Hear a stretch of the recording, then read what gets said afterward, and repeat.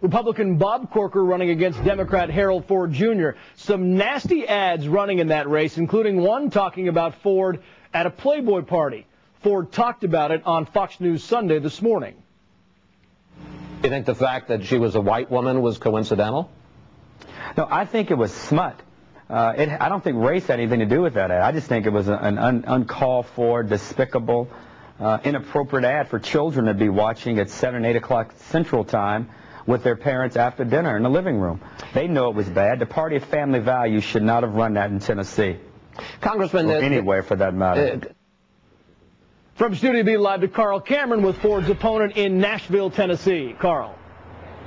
Hiya, Trace. Well, in addition to the exchange this morning on Fox News Sunday and a debate that took place at Vanderbilt University here in Nashville just last night, the two candidates are also mixing it up on some comments that Harold Ford Jr. made over the course of the weekend, talking about faith, God, and Jesus.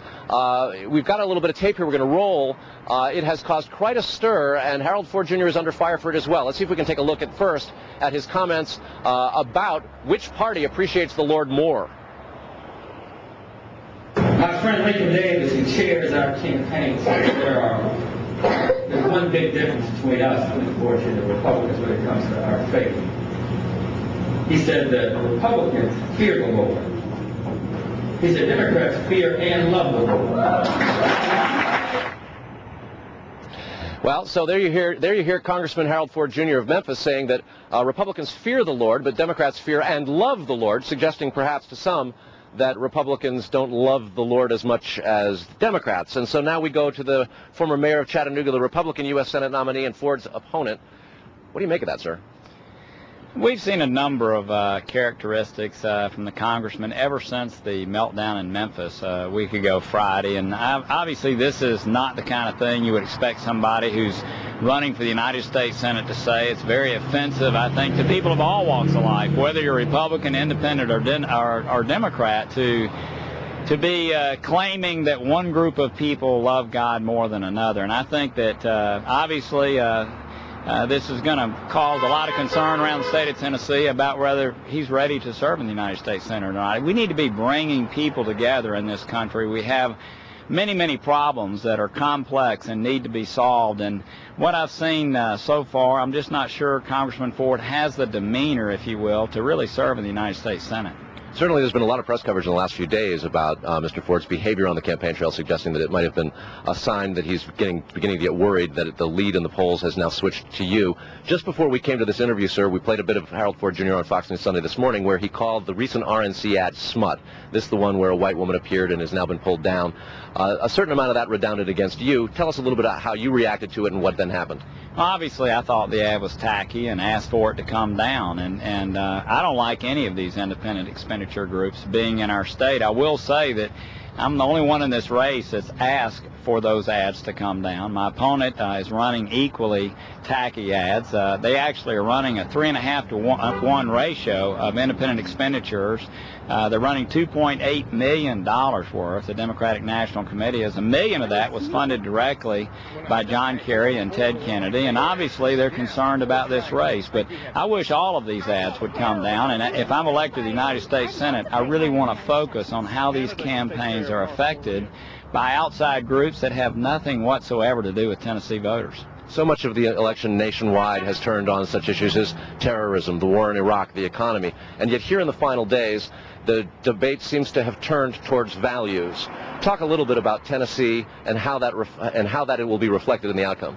You know, this is a state that has a tradition of great values. We've had a tradition of having senators who represent those. Everybody from Howard Baker to Bill Brock to Fred Thompson to Lamar Alexander and Bill Frist. And so there's just a tradition here of having United States senators who bring the best out in people around them and raise their level of thinking and the way people feel about each other. And I plan on doing the same if elected to the United States Senate. I've tried to carry out my campaign in that manner. Certainly, faith and family values are a big part of Tennesseans and how they feel about themselves, and they want officials that they think reflect those. Now, and I'm just going to give you one more opportunity on this. Mr. Ford rarely never misses an opportunity to point out that he supports, in his view, life, that he is against gay marriage, that he is a conservative Democrat. and he's one who seems to be making ground in a red state.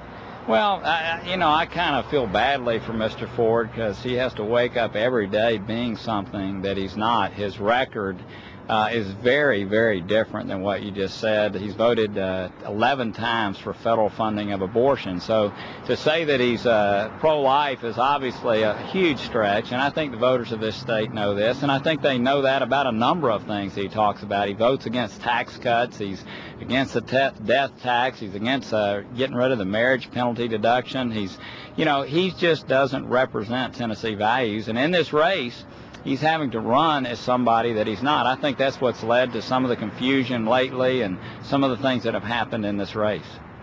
Mayor Corker, thank you very much for joining us. Appreciate that. As we send it back to the studio, just an observation. You see Democrats across the country trying to nationalize this race, talking about Iraq and the economy at a very national, broad landscape.